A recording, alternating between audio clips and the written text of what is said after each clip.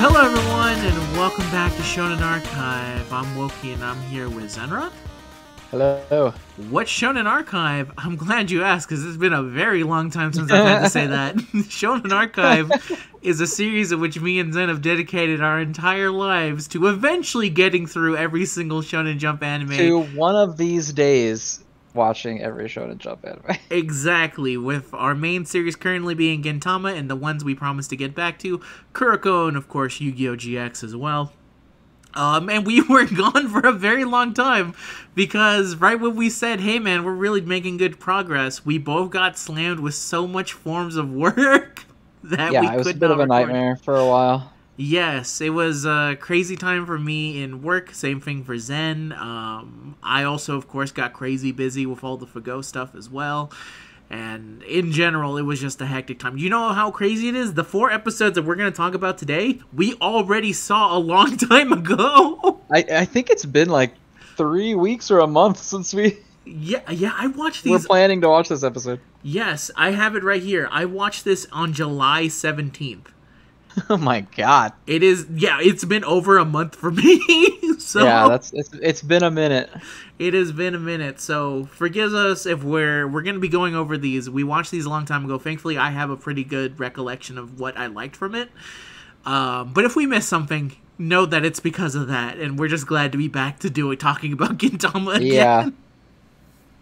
So let's begin. It's been an ordeal. It truly has been. I'm just glad to be back on Gintama and talking about it so that we can continue Gintama, because we're on our 99th episode and the next one is our 100th. So hopefully we'll be on track now. Anyway, 100 episodes of this. That's crazy. Yeah, it's crazy. It's actually over 100 if you count all the I don't know how to say that word right. Thank you. Those, and then a couple other that we had to do for random, but I don't count them. Like, I don't count the one with D3 where we talked about One Piece, because like, you have to be actually there for it to basically count as an episode. Otherwise, it's just like a side thing that is in the family but not actually in there. Kind of like WWE Raw to NXT. I would not consider NXT canon to the overall dealings of it. But it does happen, and it's there for the people who want to experience it. But anyway, today we're going to be talking about episodes 262 to 265, this is the end of the season, basically, that leads up into the movie. And once again, the end of Gintama.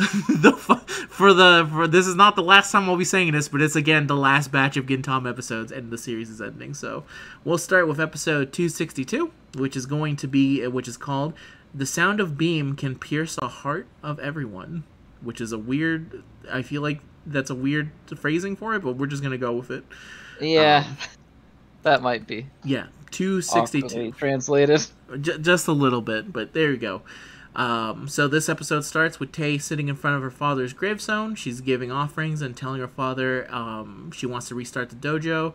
She says she's so sorry for forgetting her original character arc and forgetting absolutely everything that was supposed to be the driving force of her character and not picking up for it for another 200 plus episodes, but she's going to be doing it now. She says she saved up the money to start the revival, and she prays for success. Someone interrupts her praying, and it's someone that she knows, and then we cut to Shinpachi, and she starts telling him about the plans about restarting the dojo, and then he says that whatever, you forgot about it, and you didn't remember it until you started rewatching the anime on DVD, because the most recent DVD came out, and something about it was mentioned of it. Gintoki and Kagura are also there. And they start talking about how, like, no one cares about learning swordsmanship in the modern day because it is illegal now.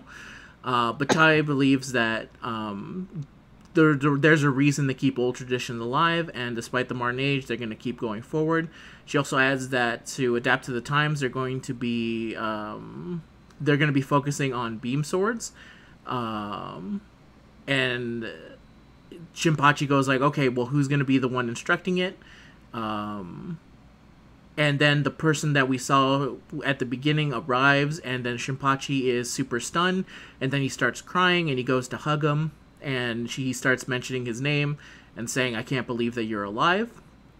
The guy's name is called Obi Hajime, which I believe ends up being, they call him Obi-Wan a lot in this, which is supposed to be an obvious parody of Star Wars, which a lot of this is. Very very obvious. The evil Yodas is my favorite part. Yeah, they really go all out for it. But yeah, if you can't tell with the beam swords and everything, but there you go. But yeah, Obi-Wan is here. He's a former student of the Shimura Dojo when it was open. He was really good. He was there. He ended up becoming one of the school's instructor at a young age, and he was just known throughout Edo for being one of the best in there. And he decided to study abroad in space, but as the terminal was going off, there was an accident, and it was believed that he died in it. And he reveals that actually he was teleported to a completely different planet where he learned the beam swords fighting style from the natives. And that's why he now has the title of Galaxy Swordmaster.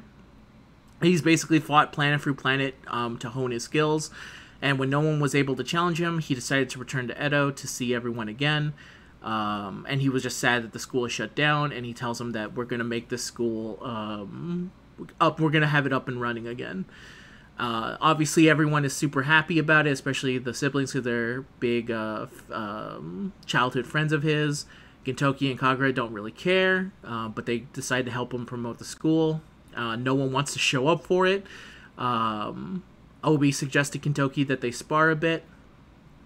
And despite Gintoki's lack of knowledge of beam swords, believing that Gintoki will inherit the dojo due to Tai and him dating, and then Shinpachi says, like, they're not dating because Obi, it's really weird for you to say that when you were Tai's first love, and then she ends up, like, hitting him with something.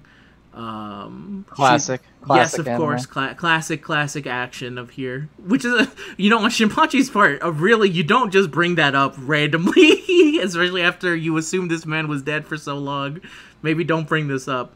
After the reveal that this guy was her first love from so long ago, Kondo and Kyubey show up.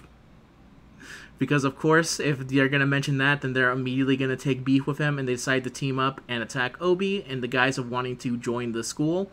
And they both end up, like, shooting him. And he ends up being... they don't even bother going with the sword thing. Nope, they just straight up shoot him. And he ends up being perfectly fine, and he fights back by shooting a laser beam from his right arm, revealing that he's actually robotic. And in space, a ship carrying short green-skinned Amanto who look a lot like Yoda are hovering over Earth, and they try contacting their agent without success, and they're kind of annoyed, and they decide to let him be. And then later on in the night, he starts to explain what happened. They're also celebrating because they think that they actually have new students to their class, which is Kyubey and Kondo, who are just seeming to join because they want to kill him at some point, and they don't think he realizes it. And so Kondo asks Kyubey about his robotic arm, and Obi tells him and shows him his body that he's basically all machine now. He reveals that during the teleportation accident, he actually arrived in another planet, and he'd actually just died. He didn't arrive, he wasn't a living, he just died on that planet, and the natives were advanced enough to basically bring him back with the robotic parts, but he's basically a robot, more robot than he is human. It's the robot parts that are keeping him alive, and you have a kind of, like, I guess a ship of thesis kind of statement of, like, well, is this actually you then, or is this a machine telling you that you are him, and stuff like that. But before any of that can continue on, and they start to question the existence of humanity, Obi shuts down and he collapses, believing that he needed to actually get true food, which was the gasoline. And they thought he was joking, so Tai did not actually give him any gasoline. So they take him to Gengai to get him checked out. And it turns out that what actually happened is that he was poisoned by something called dark matter, which is Tai's cooking. He purges it from his body, and now he's just resting. And he tells him that the part about the robotic half is basically the only thing that keeps him alive. And then they start to get really sad about it, but then they remember the promise that they made to Obi to always smile even in the face of sadness, and that they should be happy that he at least was able to return to them in some kind of form or matter. And during this time, Kyubey, Kondo, and Gintoki and Kagura were overhearing it, and they decide to leave. I believe Kyubey and Kondo are just like, man, now we really can't kill him, because it would actually make her extremely sad if he was actually legitimately dead. They're angry with themselves that they let their passion take a hold of them, and they're not realizing that this is actually someone that Tai greatly cared about. Anyway, The next morning, Hijikata, Okita, and Tojo asked their respective bosses' whereabouts just to see them both suicidal. Oh, the Freak, that's why I can't remember this name. Okay, so yeah, Hijikata, Okita, and the Freak asked their bosses where they are, and both Kondo and Kyubey are extremely suicidal because they've basically both lost Tai. At the same time, Gengai calls to Gintoki and tells him something he found in Obi's body. Ichikata tells Kondo that there's a planet Beam, famous for creating beam cannons, and they're threatening to destroy the Earth because the Earth is looking to pass a law that will make it so that manufacturing beam cannons is going to be illegal. And Kyubey watches the Beam Amanto's broadcast telling the planet that they sent something to them, and Gengai reveals to Gintoki that Obi has a powerful beam cannon inside him that he plans that is going to likely be set off into the planet, and if it's fired, then Earth will be in danger of being basically wiped out completely if he's allowed to shoot it. And that's where the episode ends. And that's episode 262. Zen, from what you can remember of this, what'd you like about it? It was pretty good. I enjoyed the obvious Star Wars references. I thought it was pretty funny. I like the two stalkers teaming up. That was one of my favorite comedy bits. Was when they were suddenly buddy. We're on the same team this one time. Yeah, because normally they hate each other. Yes, but they were, or at least Kyubey doesn't like him. I don't think Kondo hates anyone, but not really. Not really. Yeah, it was funny watching them team up to try to kill this guy because fuck that guy. And I think it's really funny that the bad guys are little Yodas. I don't remember if it's revealed in this that they're little Yodas yet. You see the little Yoda heads back of them. Yeah, later on they're just little evil Yodas. I think is awesome. It's great. Pretty good. Yeah, similar to you, I really did like the idea of Kyubey and Kondo teaming up together, and they have really good moments throughout it, and it just it reminds me of that moment between Zura and Hasegawa, where they're hanging out and they're buddy, and they actually will play off each other very well, and then Hasegawa has to bring up, I don't think we've actually talked to each other until just right this moment. I don't think we've ever spoken before. No, but for some reason these two just fit perfectly well together, and they actually have a lot of good moments, and they're both united in their love for Tai. So even though you would think that Kyubey would absolutely hate Kondo, because they share the same thing of well, I'm not actually interested in you as a woman, I'm interested in you as a love rival, it completely changes the dynamic between them. So it's a fantastic stuff here. Some other things is that Gintoki's drunk for a lot of it, and at one point he called Jobber. I think he called Kyubey a jobber for some reason. Yeah, he does call Kyubey a jobber. And he says, I need you to write the word jobber 100 times before tomorrow, and my exact reaction was Gintoki saying he's going over on Kyubey on this one. I'm sorry. Which is pretty good. But yeah, Gintoki said that doesn't work for me, brother. That's not gonna work for me, brother. I'm sorry. I know this arc is looking like you could have some moments, but I think this is the one where I'm gonna be taking over. But yeah, I like the start of it, and I did like the introduction of this character that you'd think in 260 episodes never mentioned one time, but is actually super important to them, but they make you feel like it is actually important to them in some kind of way. And the reason that they didn't bring it up is because actually they watched this man get blown up, and they meant a lot to them, so of course they wouldn't bring them up because they're I don't know, man. It was a very I watched them blow up. Yeah, it was a hurtful time. Yeah. Yeah, and so you can at least feel when Shinpachi goes for the hug that this means a lot that he's actually legitimately alive, because he assumed he had lost him. And it actually plays into the upcoming episodes too, because some real stuff happens here.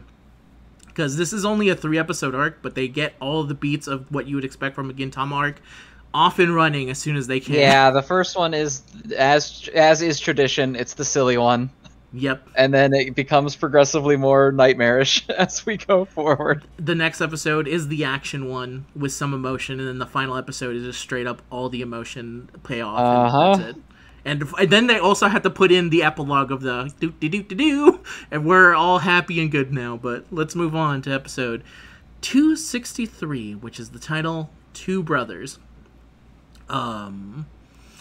Okay, with the world watching from the telecast that the beam Amanto revealed that the Earth has basically 24 hours before the implanted beam cannon fires, and it's going to spark a galactic war unless the Earth's government reverses the stance to make beam cannons illegal.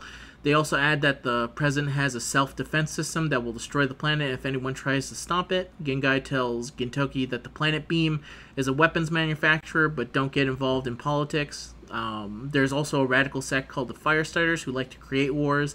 That Obi is most likely a false hero created by them, and he might not be aware what he actually is.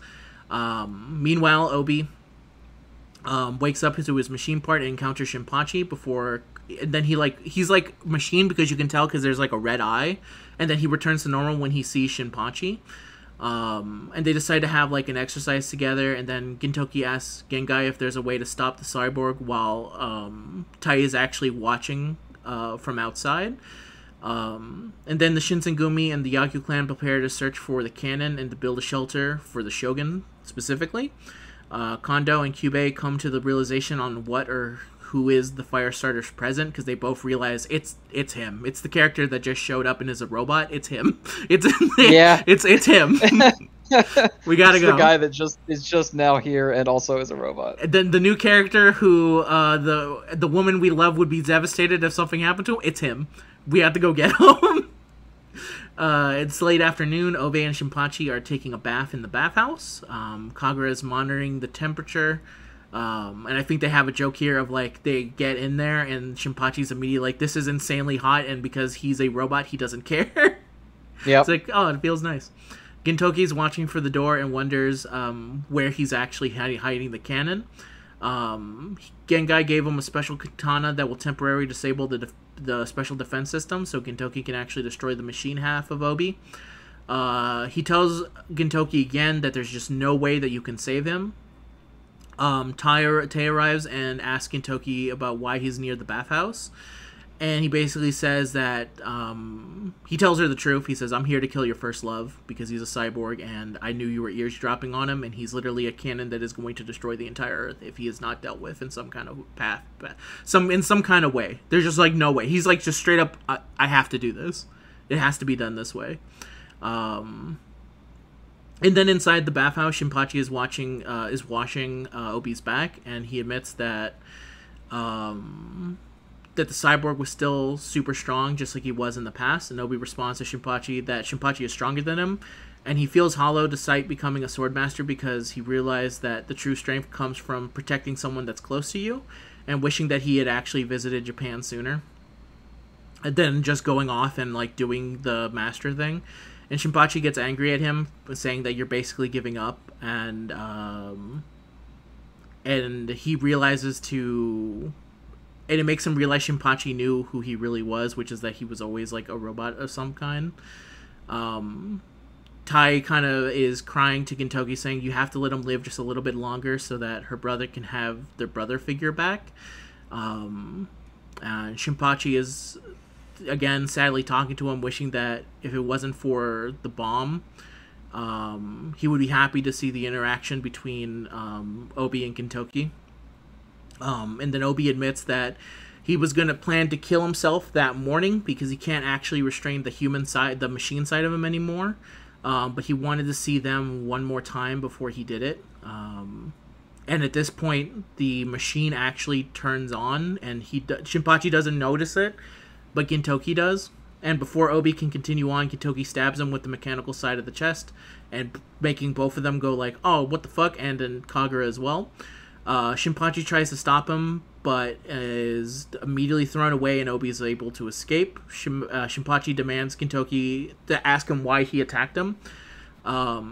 Obi knew and understood what was going on. He was going to end it himself, and Gintoki says that Obi's body was not his own and that he didn't realize that that was a machine currently, that he was about to die. And I think we do see that there was a part where the machine part of him was going to kill Shinpachi right there. And I think he says later on, I was planning on it, but then you stopped me. And you're just being sent. I think he's talking to himself, and he like runs off, and he's like, that man realized I was gonna kill that kid, or something like that. I don't think he says it out loud. He doesn't say it out loud, just in case anyone didn't pick up a little while ago. But he does tell him, which is pretty fucked up, that you're getting sentimental over a corpse.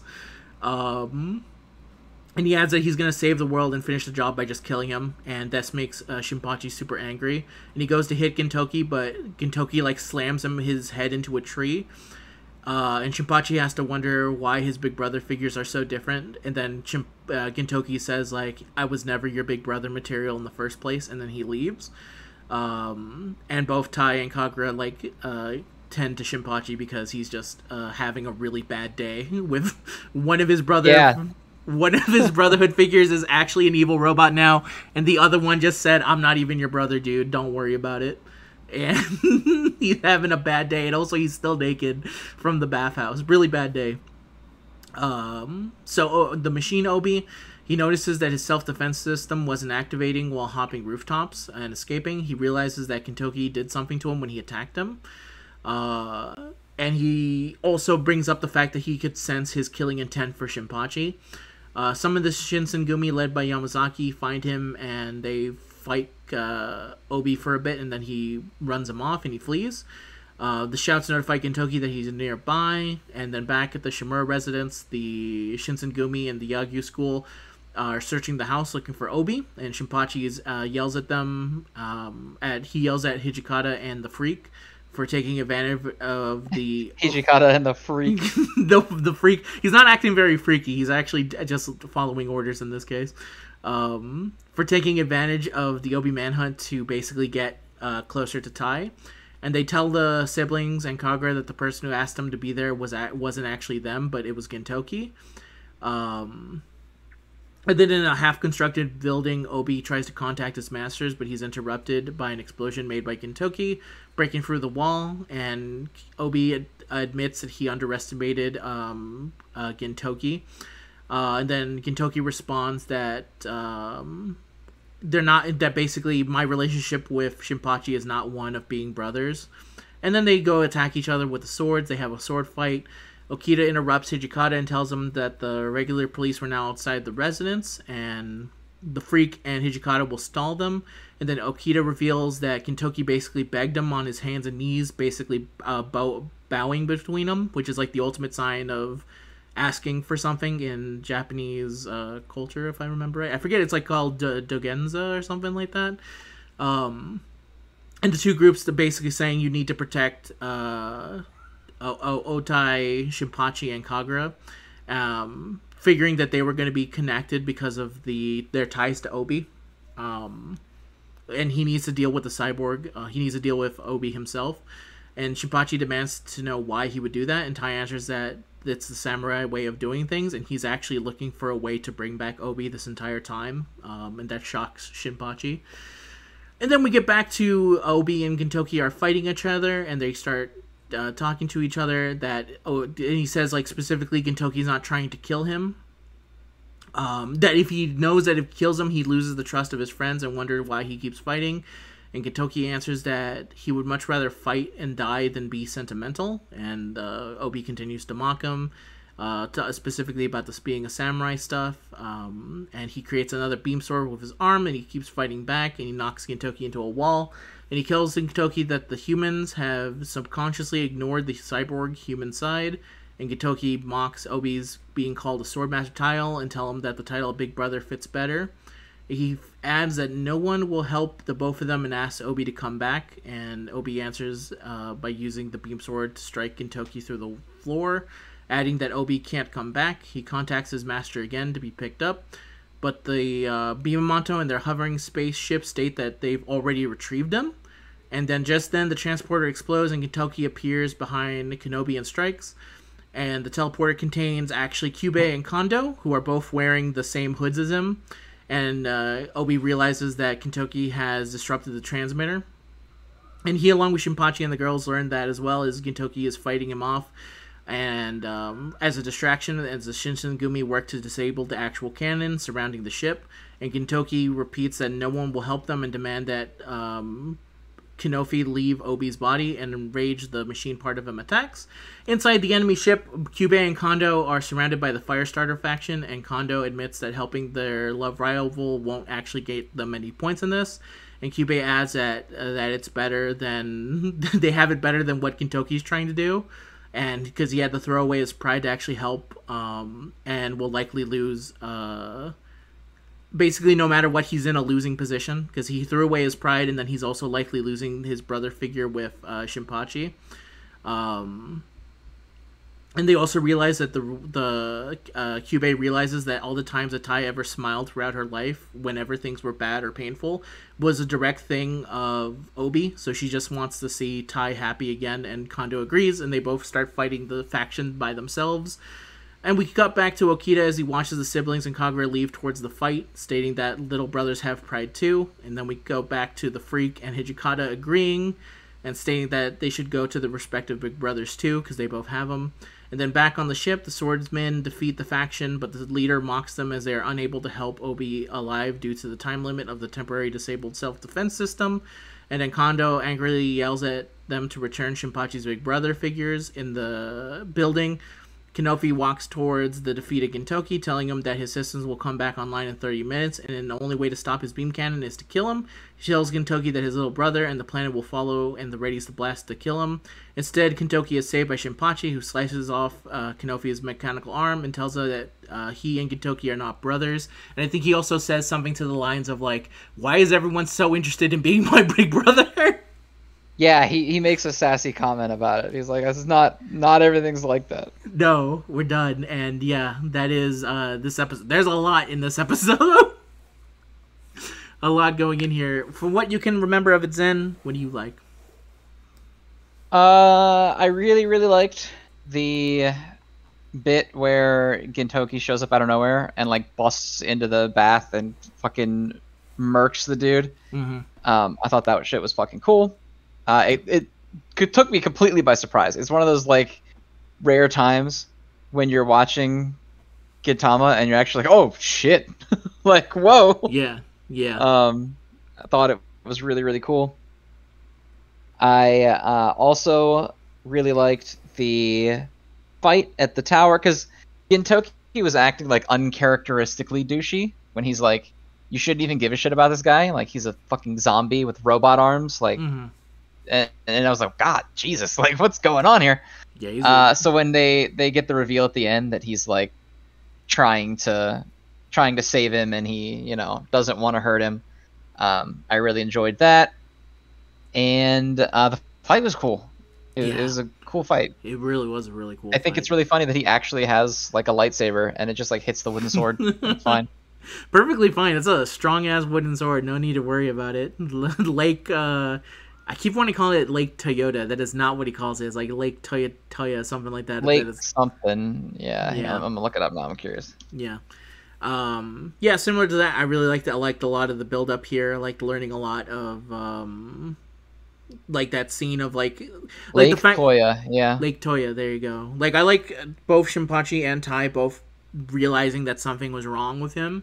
And then they just wanted to kind of, like, keep living in what was basically a fantasy. Because Shinpachi, actually, the thing that also surprised me is that he goes, like, I already know that, like, you're it, dude. Like, you're the bomb that everyone's looking for. I'm not stupid. It seems like it's pretty clear that it's you and doing all this. And then also hearing from Obi's side of the actual humanity side of him being like, yeah, my original plan was actually to just, off myself and be done with it because of what I had become.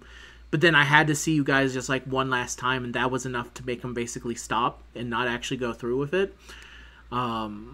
It was a lot of good building up and character stuff, and I like the whole dynamic between everyone. The way Gintoki was acting like a real dick at the beginning to make it seem like, oh yeah, I need them to hate me so much that they wouldn't want to follow me because otherwise they will, and that's not going to happen because what I'm going to be doing is basically tantamount to suicide because I have to figure out a way to get this humanity side of him out again, and there's almost no way of doing it safely, and if they're there it's only going to make it harder for me to do it. So really liked it. And then he also looked out from him, and also seeing that scene of him just like full on bowing and basically begging for the help of him was also another thing of like, damn, this is how you know how much he knows how much this person means to them. So he knows that it's a shitty situation that they're in. There's like no easy way out any way you look at it, but he's trying his best to do what's best for them without actually hurting their feelings too much.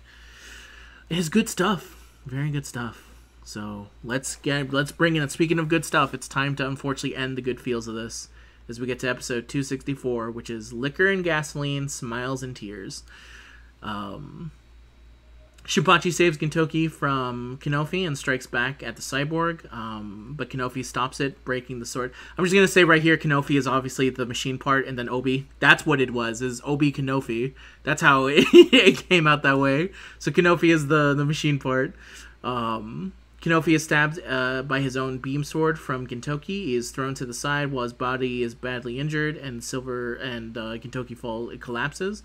Shinpachi tells Gintoki that he and Tai and Kagura were told everything from Yamazaki, along with there being no chance to bring back Obi. And Gintoki struggles to his feet and under the siblings, like, super sad looking at him, and tells him that he promised that he will find a way to bring him back Obi, and that is what he's going to do. And then he curses himself because he's like, damn, I'm also really super fucked up right now. Shinpachi tells him that it's enough. Even if Gintoki succeeds in saving Obi and Earth, it wouldn't be the same if Gintoki ends up dying to do so.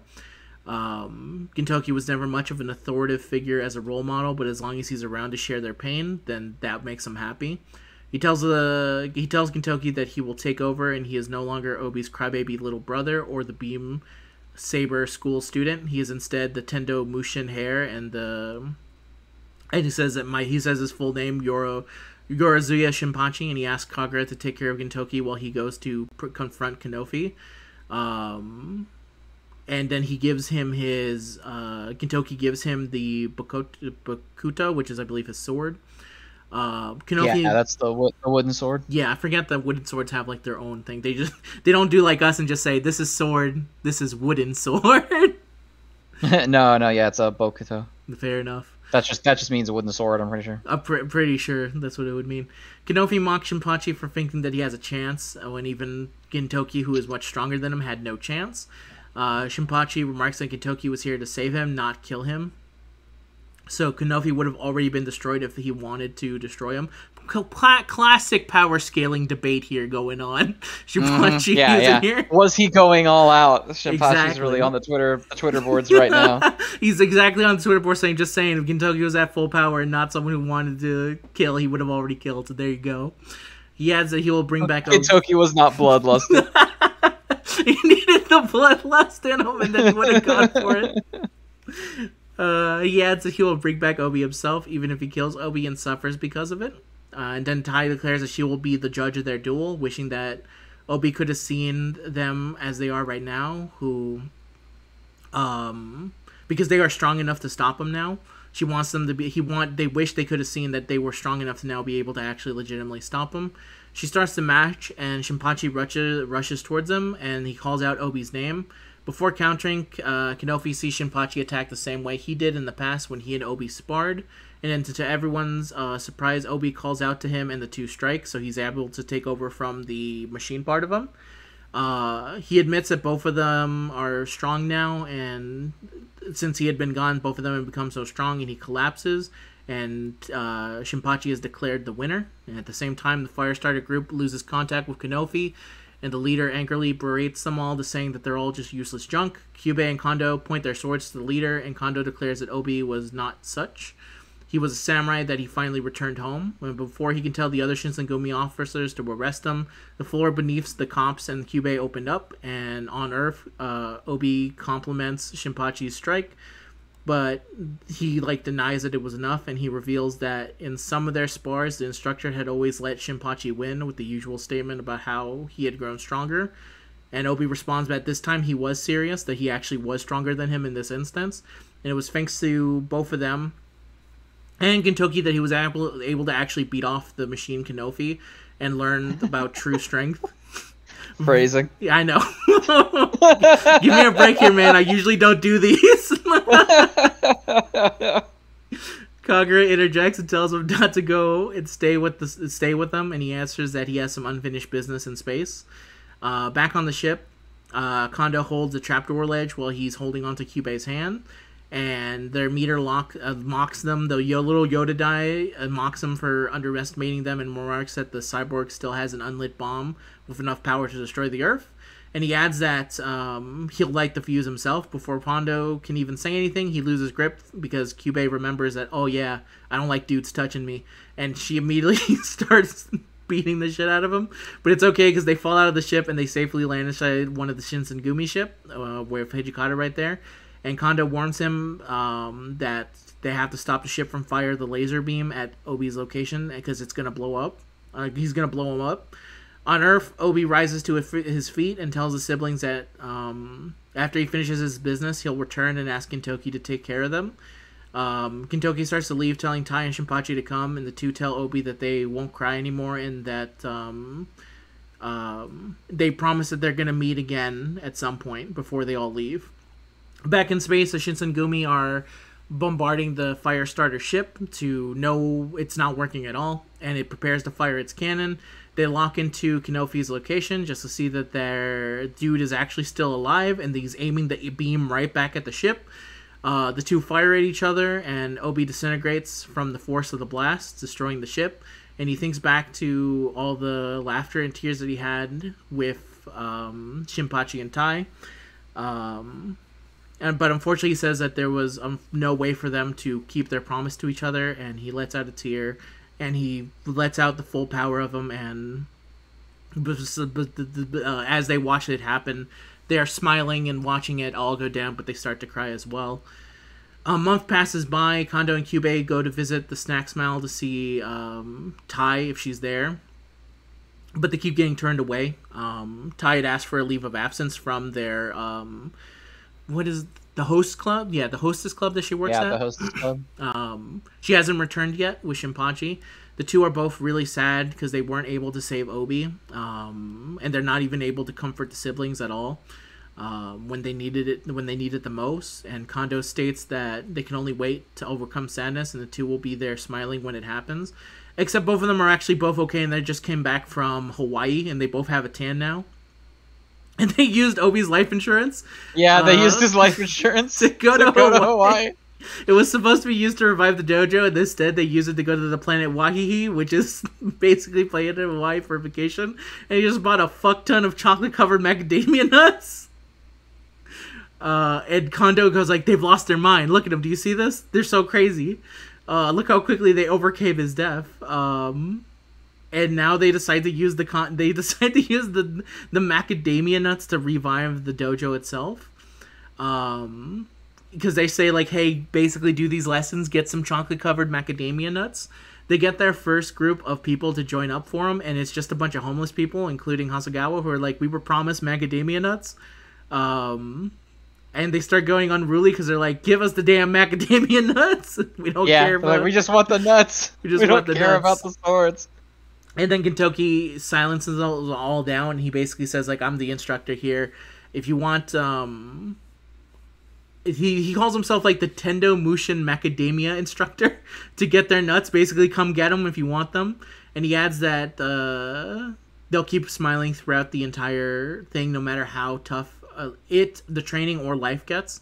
The homeless people attack, and they're all pushed back by Kagura, Kondo, and both Kondo and Kyubey decide to join, going like, yeah, you know what? Let's fuck up these homeless people too. Let's join in on the fun, I guess. Shinpachi, there's a more deeper reason for it. It's just funny that they just also decided to show up and start beating on homeless people. Shinpachi joins them as well, and for a brief moment he sees like two brother figures, both Obi and Gintoki, as he goes to join them. And then Tai visits her father's grave and Obi's, who's right next to it. She apologizes to Obi for not using the money to revive the dojo, but tells him that her brother and their friends are doing just fine. And that's where this one ends, and it ends with the classic bit here as we look through and see everything. And that is the end of this arc right here. How do you feel about it, Zen? It was good. It was really good. The emotional bit at the end, especially when they're doing like the cannon blast, when like the Yodas are shooting their cannon, and then he shoots his cannon back at the Yoda's cannon, and it wins. It was very emotional. Mm-hmm. I thought it was really fucking funny that they spent all of his life insurance on their vacation. I thought that was hilarious. It was good. It was good. Also, the macadamia nuts were really funny that they just, like, that's all they had. They're like, we can use this here, and then they get the macadamia nuts. And then doesn't Kyubey, like, get into it, and she's like, you don't understand, Kondo, that macadamia nuts are the best nut. Yeah, I want to say it's something like that. Kondo's the only one who's like, nah, they've lost it. They lost their mind. Their grief has gone too strong. They're delusional. Yeah, Kando's like they're so overcome with grief that they're not gonna make it, and Kyubei's like, you just don't understand macadamia nuts, bro.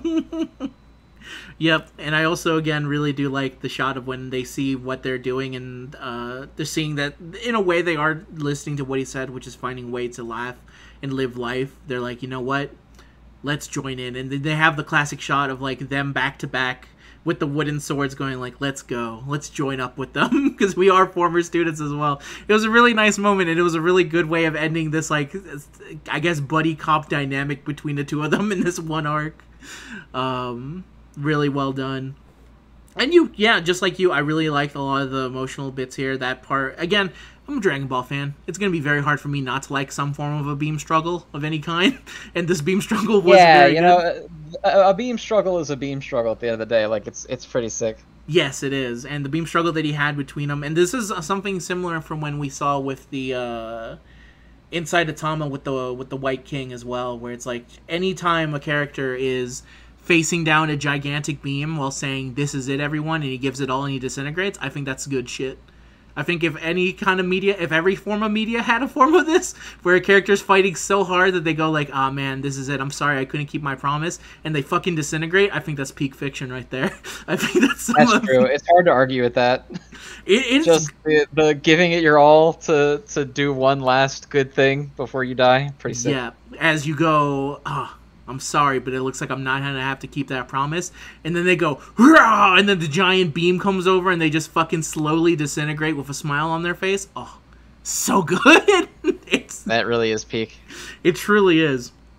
So for a tiny 3-episode arc, I think it's fucking fantastic for what it is.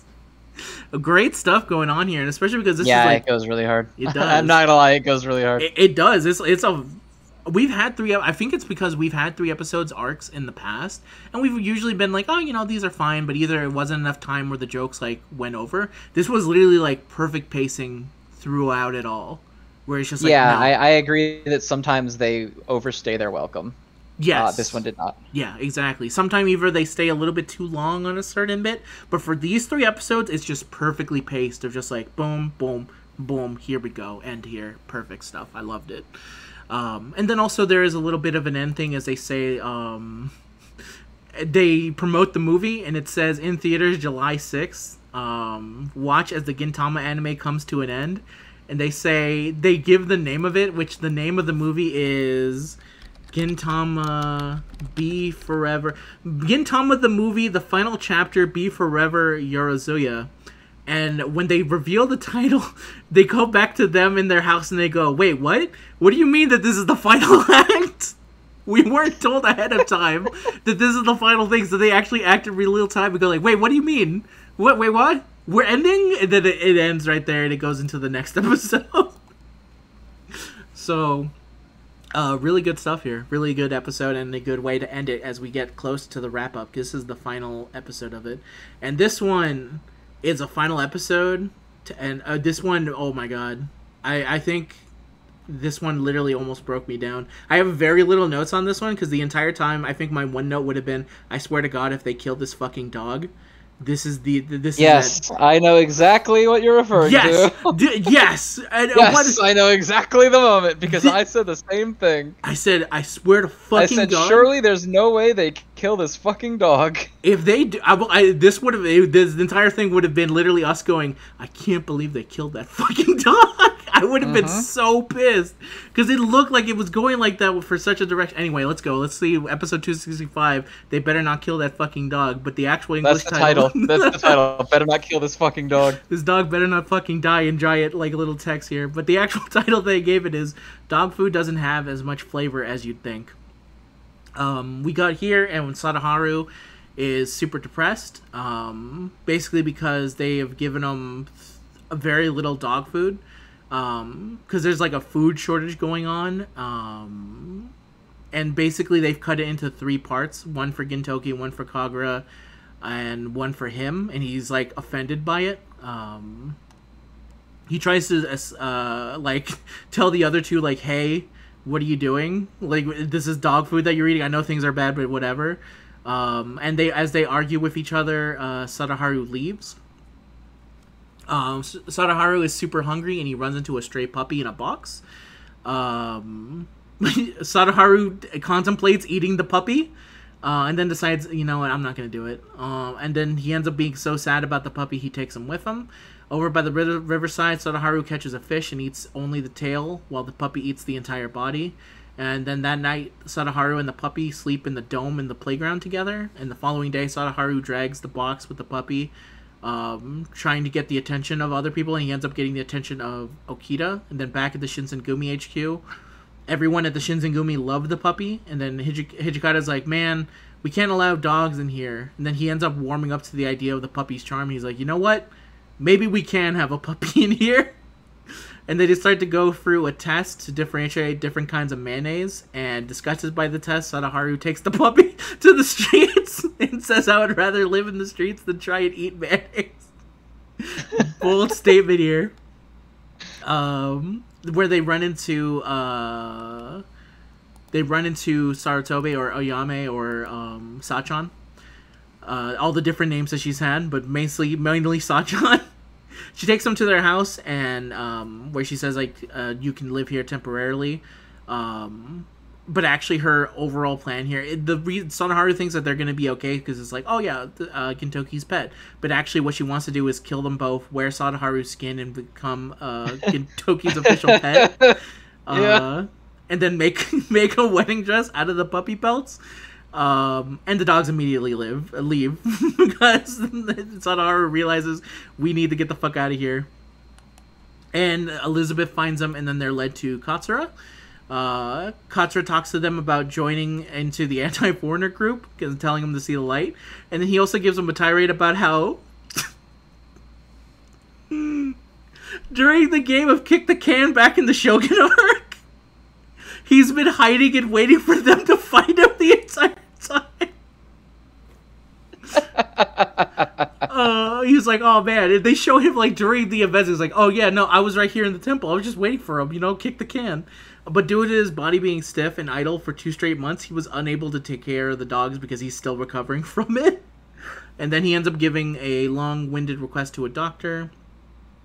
Sadaharu bites Katsura, and then he continues to drag the puppy through the streets of Edo. And Sadaharu sees that the puppy's passed out, and he also sees Kagura, and they decide to run off from where they were going to be because he does not want to be with them at the moment. Over at the bridge, Gintoki tells Shinpachi that they have a new job, and though Shinpachi is arguing because obviously they're looking for Sadaharu, who's been missing for 2 days, Gintoki says, hey, the whole reason he left is because we didn't have any food. So if we have money for food, then he's going to obviously show up. So he's going to go do it. Sadaharu tries to take the puppy to the vet, but the vet are like berating him because he's just like huge. So they're scared of him. That night, Sadaharu notices the puppy's collar says 1/4 Street. So the following day, Sadaharu brings the puppy to the house, and he overhears Gintoki talking to the house attendees. And they learn that the owner of the house died and was an avid dog lover and kept many in the house.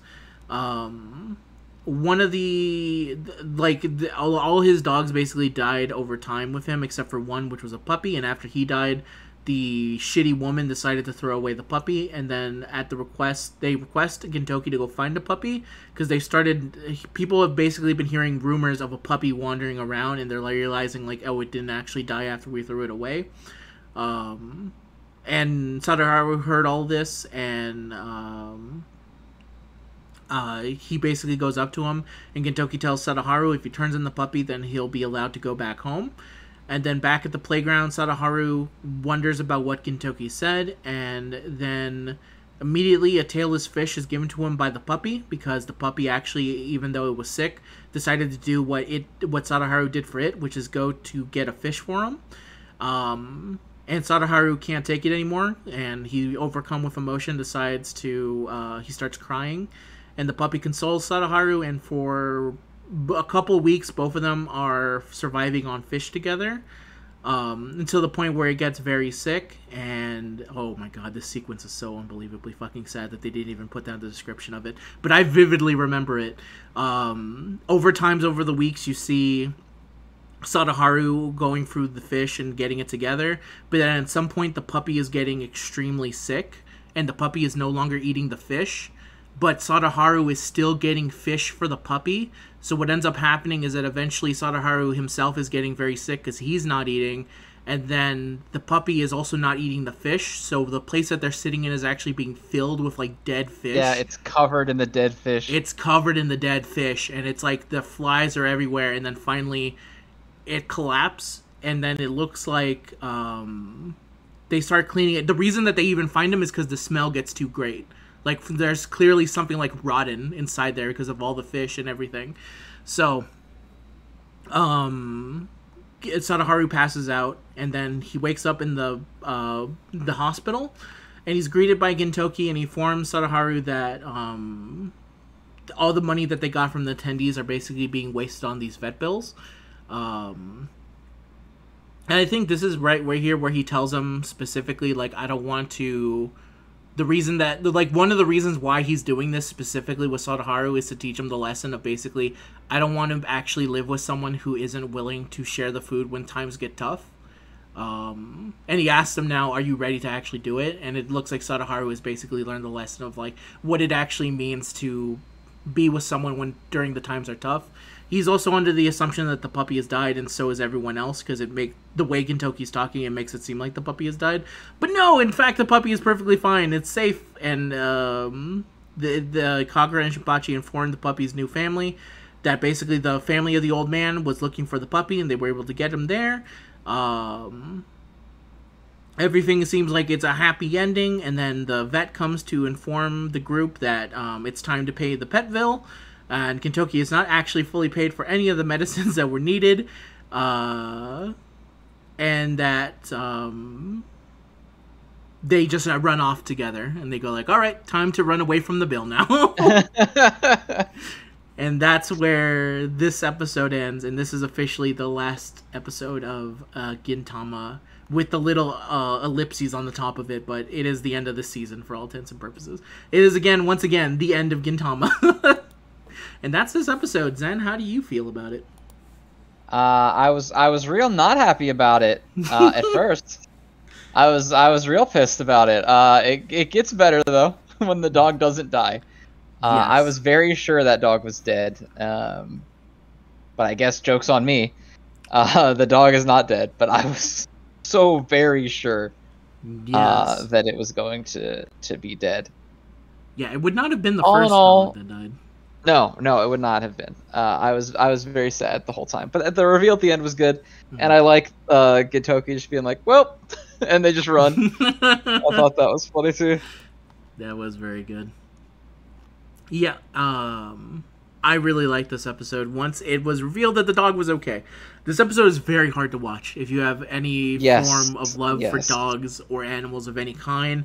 The way this plays off of you is some masterclass shit. This could almost be taken out and made into its own movie because of how much you feel like the relationship between these two dogs. You would have to explain why one dog is an insanely huge dog. But if you could explain that for the movie, this is excellent going through the two of them. Not a lot of dialogue. A lot of the characters they meet along the way also help make it feel a little bit better. Like, obviously, the Katsura part is some needed comedy in an episode that it gets very sad by the end of it.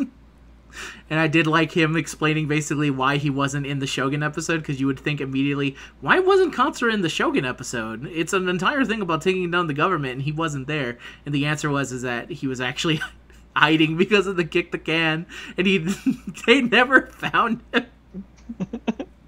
So funny, his reaction there. But yeah, it was there's also a really good bit when, as they're going through it, and they're both like tired, and they're like going through it, they look to the side, and Hasegawa has a similar doghouse to the other ones, and he's also saying, please help me. And he just looks at him, and he keeps walking slowly forward. Really good. But yeah, the emotional parts of this episode are something else. To the point where I'm like, when Sadaharu starts crying and the dog is like actually licking away his tears, I'm like, I swear to God, if something happens to this fucking dog, you're never gonna hear the end of it for me. But then yeah. And the final shot of him with his new owner smiling, which is probably gonna end up maybe one of two cases of this being the cover for the episode here is really nice, and it does. It's a feel-good ending, and honestly, it's a right way of ending the current series of Gintama animes as we see forward. Because I think this actually does a pretty good job of showing what Gintama is actually best at making you feel something for characters that are literally introduced in this specific episode and caring about their well-being, and also using an array of side characters in an effective way to also help make you laugh while also still having an extremely big emotional core to it. So, like I said, and this time the ending bit for this one is actually the house, and it actually just says there's no see you next week. It just says see you sometime. So really selling the fact that says this might actually be it.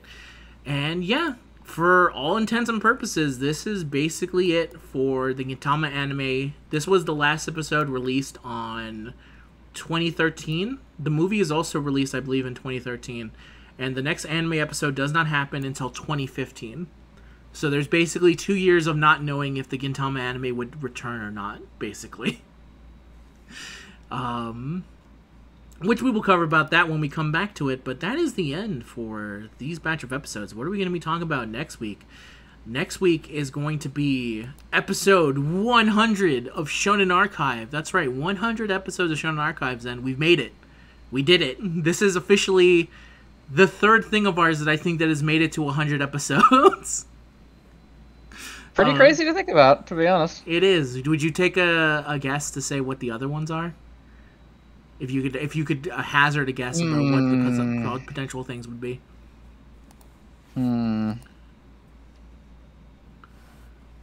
Something Dokkan Battle related, I guess. Probably. That'd be fair. Obviously, to be released is one of them. That would be it. Right. I don't know, otherwise. I think the other one is technically Modcast.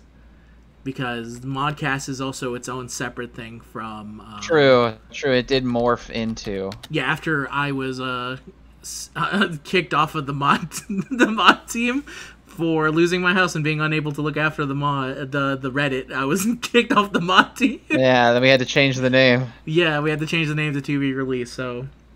That is technically the other one, and that's basically it for it. We don't reach this lot. We do record a whole buttload of things, but the terms of actually making it to number 100, very, very rare. Hey, it's tough to hit 100 episodes. It's man. True. I think the other commitment. Yeah, it is a true commitment. I think our Pokemon Yellow playthrough also made it over 100 episodes, if I remember correctly. Man, that was so good. It was so good. That and Sacred Cards might be where we peaked. But don't say that now. but you're right. We did peak with Sacred Cards, which is unfortunate because the audio recording for Sacred Cards is some of the worst, but it's also some of the best so things we've ever done. Yeah, oh man. It is. Man. I know. Blame my living situation at the time for that, of having to record it, where it was like I have to take this laptop and go somewhere else. And recording off of a laptop that was like slowly burning my leg as I was trying to record Yu-Gi-Oh video and OBS at the same time. It was a hell of a thing. But yeah, 100 episodes. What is going to be our 100th episode? Well, clearly we're going to be talking about Gintama the movie, the final chapter, Be Forever Yorazuya, which is going to be the second movie, which was supposed to be, in case the anime could not return, this was going to be the official end of Gintama. It was written in such a way that it would be basically wrapping up as much as they could and being like, all right, this is it. And thankfully, I guess, they did eventually continue on, but there's more to talk about that. But that is the mindset going into that one, so we will be covering that one next. And then the week after, look at me being ambitious. The next Shonen Archive after 100. Bold. We will come back and we will talk about... I believe we will start in the next season, which is, again, just called Gintama again. But it has, like, a little circle on the top of it, but it's basically Gintama. And it'll be episodes 266 to 270, which will be another 5-episode arc. And then we will start looking at how we can better cut a lot of these out, because this is where we start to get a lot of the... We start to get a lot of, like, big arcs. There's one specific really big arc in here. There's two, actually. And they're both near the end, and I will avoid saying what the name of the arcs are, because they are probably big enough to be like, well, when we get to them, I'll mention them.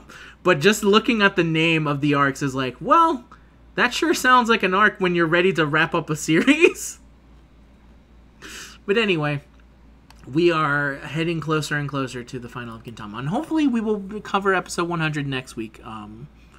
I think my Wednesday's not looking that crazy, but my Tuesday is, but that's okay, because we don't record on Tuesdays anymore. It's Wednesday.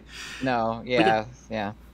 That's it for Shonen Archive this week and what's coming up next week. So, if you want to support us, you can go over to Zen's channel. Zen, a lot of shit has happened in 1 month since Shonen and Chill. You've done a lot over there, correctly? Correct? Yes, what's going on in your channel? Well, My Hero Academia is over. Correct. We've been spared. The gods have been kind to us. Jujutsu Kaisen on the way out. Yeah. 5 chapters remaining. They've given their countdown. That is correct. Put up the number 5 and said, "Get ready for it." So we've been talking a lot about that, and then of course, you and I have started up Wrestling and Chill, which is the exact same content format, but it's about the WWE except for NXT, because I don't want to watch NXT. Yes, and I've agreed with NXT and no other wrestling thing, because at that point you don't watch any of those other wrestling things, so it'd only be me talking about it. It's too much time for me to get through all that wrestling at one time. It's a lot. So you won't hear me talking about the VTubers Fuomoko having an actual wrestling match. Then they were trained by DDT Pro Wrestling to do it on for their 3D Live. You won't hear it on there, but what you will hear about is a lot of talk about the Judgment Day. Yes. A lot of talk about the Judgment Day. We do talk about the Judgment Day pretty often. Almost spoilers for the upcoming episode. I have a feeling it's going to be a lot about talking about everyone's favorite trash boys as we get closer to them trying to make them a threat. But yeah, a lot of stuff happened over in Zen's channel. Yeah, I saw that you had put up the My Hero one, and just by seeing on the face, I'm like, man, you really did not like My Hero by the end of it, did you? No. Compared to where you started off, for sure. Quite enough, in fact. Yeah. Compared to where you started off, because if you don't know, you can find the early goings of Zen going through My Hero Academia on an old show of ours as well, where we talked about the first season. We will probably at some point have to go through My Hero again, but not for many years.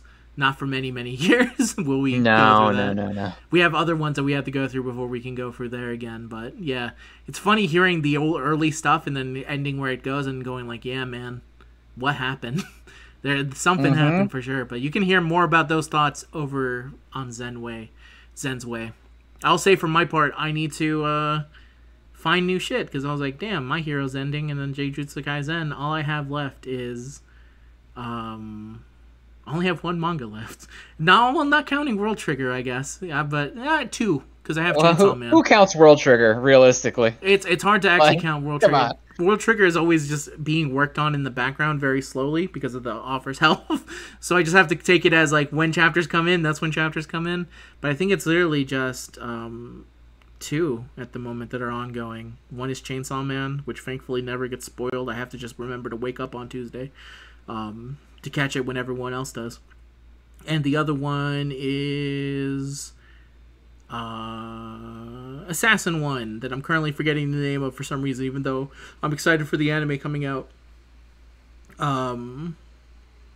Sakamoto Days, correct. Thank you very much. There it is. I was getting it confused with the other one for some reason, that I also don't read, but for some reason in my head I was like, I want to say it's something else, but it's not that. Sakamoto Days, which is very good, as they're currently going through their stuff. So I don't know, maybe it's time for me to find a new thing to read. Maybe it actually is time to catch up on Kagurabachi and get my jump stuff in there. Yeah, hell yeah, it is. Yeah, get in there. Get in there before. Get in there. Kagurabachi slams. All right. I'm literally out of stuff. Like, it's that One Piece and Sakamoto Days. Yeah, I was still really surprised. Even though I knew, like, I actually was expecting it when they were going to do the reveal of, like, this arc is ending. I'm like, okay, cool. So Jujutsu Kaisen ends this week, right? That's how I'm assuming. I was assuming that it was like, oh yeah, this fight is coming to an end. I'm like, all right, cool. So the series is over then? That's what I'm going to assume here, because this feels like this is where it's going. And then they were like, yeah, 5 chapters. Uh-huh. Sum up everything. It's about time. Yeah, we're wrapping it. Yeah. Then that's going to be fun when we get to talk about that for the anime episodes. Can't wait for Shonen Archive on Jujutsu Kaisen in the upcoming 4 years it takes for them to release those episodes. But yep, that's over on Zen's channel. Over on my channel, if you want to see a bunch of fake Grand Order stuff, you can definitely come over to my channel where there's plenty of that. I think I got caught on some kind of algorithm, so now I'm actually favored by them, which is pretty sweet. Shit. Yeah. Yeah, you're rolling it in. Yeah, exactly. I actually legitimately am, and it's a little bit scary because it's now to the point where it's like, well, now I have to think about these videos a little bit more. Because before then, I would be able to just slam one out and go like, all right, it's fine. The people who watch this are already, they like me. But now it's actually being sent to people who don't know me. And I'm like, oh, God. And it's like me going like... It's pressure. It's me pressure. I'm like, he goes like, how come you don't pronounce this character's name right at all? I'm like, oh, if you know the deep lore of me, Pycon. Yeah, you guys don't know the lore, man. You guys don't know the... Okay, Dragon Ball Z came out, and there was a character there called... It all starts there. So it has been very interesting going through that and seeing a bunch of new people go through there and... seeing comments that are like different from what I usually see. It's weird when you suddenly see like a buttload of people that you don't know, and it's like, where did you guys come from? I don't know, but thank you very much for being here. I appreciate it very much. Even you, guy who says I sound weird, and the guy who followed everyone's got to start somewhere, yeah, you know. Yeah. And it's funny when if you look back at the actual starting point of mine, my channel's actually getting pretty close to surpassing the Reddit that we came from, because if you don't know this, the deep lore of me and Zen is that we both started on making Dokkan videos back in the day, and the subscriber count for that one is about 3,700 something, and I'm pretty close to beating that, and my goal was beating that, and that's officially me saying, all right then, I've now officially shaved off all forms of Dokkan, because now it's no longer a case of like the only reason people would follow you is because of you're related to the Dokkan Reddit and going back from there. And now it's basically, well, now it's not that anymore. It's because people actually like me and like watching the shit that I do. So it feels nice. It's more of an ego boost thing than anything else. But it is cool. And yeah, so that's why you don't have to worry about too many ads on these, even though this is like an hour long. It's okay. The other videos got you covered. You never have to worry about it that much. And yeah, that's the end of Shonen Archive, everyone. Thank you very much for watching. We will be hopefully back next week, but if we're not back next week... No promises. We'll be back again soon. We'll be back again soon, and we're going to try our damnedest to come back as soon as we can, because we want to finish off Gintama and deep doing it. But like I said, both of us get extremely busy as we get closer to... specifically near the end of the year. I know my job is going to be crazy, so I'm going to do my best to kind of see through it. There is going to be a bit where I'm going to be disappearing to Vegas for a bit, where I finally locked it in. So for August, not from August, duh, that's now. From October 25th to October 27th, I'm basically going to be in Vegas for a MagicCon. Not for like an actual MagicCon. Like, I'm not there to see illusionists. I'm there to play Magic the Gathering. Just to make a separate, because I think I actually told a coworker, yeah, I'm going to a MagicCon, and then they were like for pulling rabbits out of hats, like what, like that. I'm like no. And it's unfortunate because I can't say MTG Magic the Gathering, because then they're gonna think I'm like some kind of crazy Republican person. Yeah, like, no. Like you're going to a Marjorie Taylor Greene rally. No, please. Yeah, man, it didn't cross my mind how much she's poisoned that abbreviation. Oh, dude, it's terrible because when I type in MTG Twitter, it does not show me Magic the Gathering. I'm so angry that my abbreviation was killed by this woman. So unbelievably pissed. But yeah, I'll be there chilling in Vegas for a bit, hanging out at the con, maybe doing some other stuff. Who knows? So if you want to find me, feel free to go to the Magic Halloween Con and find me somewhere out there playing some draft or playing something else. Who knows? Getting ready to buy more things. Who knows? I'll be there. But yeah, there's a lot of stuff we had to plan for. It'd be nice if we could finish. I think it's possible for us to finish Gintama by the end of the year. But if not, that's assuming we hit every single date. But I assume that it's either close to the beginning of next year or close to the end of this year, we will be finished with Gintama. and then we will continue on forward with the other things that we have to see. So, fun times, right? Alright, that's the end of Shonen Archive for this week, for real now. Like I said, if you want to show support, feel free to leave a like. We appreciate it a whole bunch, or if you have anything to say, we appreciate that just as much, but you never have to worry about this going away. Because like I said, me and Zen will find a way to come back to Shonen Archive. Similar to the journey of Gintama finishing itself, we're actually just replicating it ourselves, of trying to finish our own project. Anyway, that's the end, everyone. Thank you very much for watching. Say goodbye, Zen. Goodbye, everybody. I didn't forget that. Shot you.